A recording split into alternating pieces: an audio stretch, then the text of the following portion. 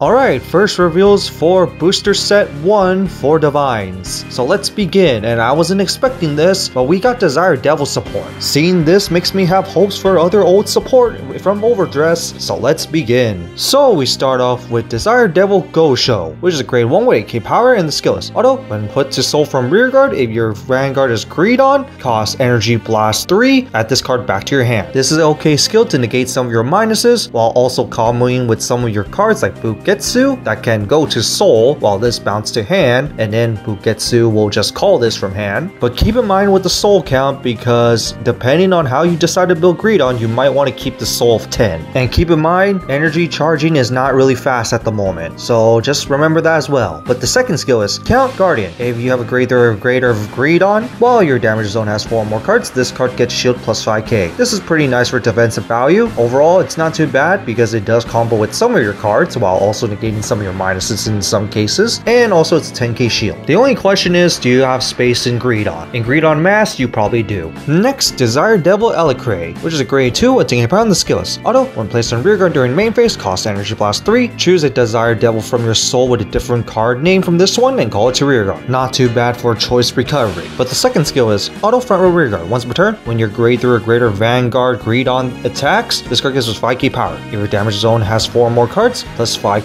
more. Unfortunately, this is once per turn, but it isn't too bad because it is basically a extra power buff attack on its own. And in greed on, you will be lacking boosters, whether you're playing greed on mass or just regular greed on. But I can say this is another debatable option to run in for greed on, especially in a way mass, because energy blast 3, and at the moment energy is a really finite resource, so just keep this one in mind. But it is overall not a bad card. Finally, the generic Steam Gunner Discard, which is a grade 2 with 10k power and the skill is auto. When this unit is placed on Guardian from hand or discarded from hand for the ride deck, cost Blast 1 or Energy Blast 3 to draw a card. And I'm going to be pretty sure that every of the generic cycle cards for this set are going to have the same first skill. But the second skill is auto. When placed on rearguard, if you Persona Ride this turn, which all of them will probably have the same condition, cost Blast 1 or Energy Blast 3, you may soul charge 1, and during the turn this unit gets the boost ability and 5k power. Once again, being a generic card, this is debatable whether you have room to run, but overall it's not too bad in my opinion. It really just depends on what deck you're playing.